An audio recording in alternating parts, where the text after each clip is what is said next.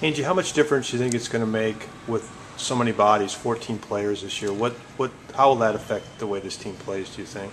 I think, it'll just give us, all 14 players can be out there on the court. I think it's an advantage, to save our legs and that type of thing. It's going to be tough getting in reps in practice, but, the coaches know what they're doing. It's going to be very competitive because, like I said, every single player out there is capable of being there on the, getting great minutes. So it's gonna be tough to get minutes for everyone. And at the same time, though, that gives us such a deep bench. Everyone just needs to know that they need to stay focused in practice and stay focused on the bench in games. Whether they're getting minutes in practice or games, you have to listen, you have to take in and be alert and stay focused. So having such a deep bench, I think just getting quick subs too. I don't know how coach is gonna rotate it in, but as far as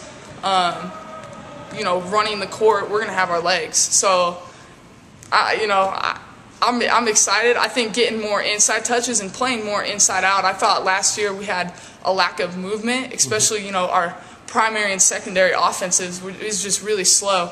I think this year we're going to get into our offenses more faster, play inside out, cut more off our posts a lot more. I think we'll see, that's what, as far as talking with the team and coaches, I see the difference so far.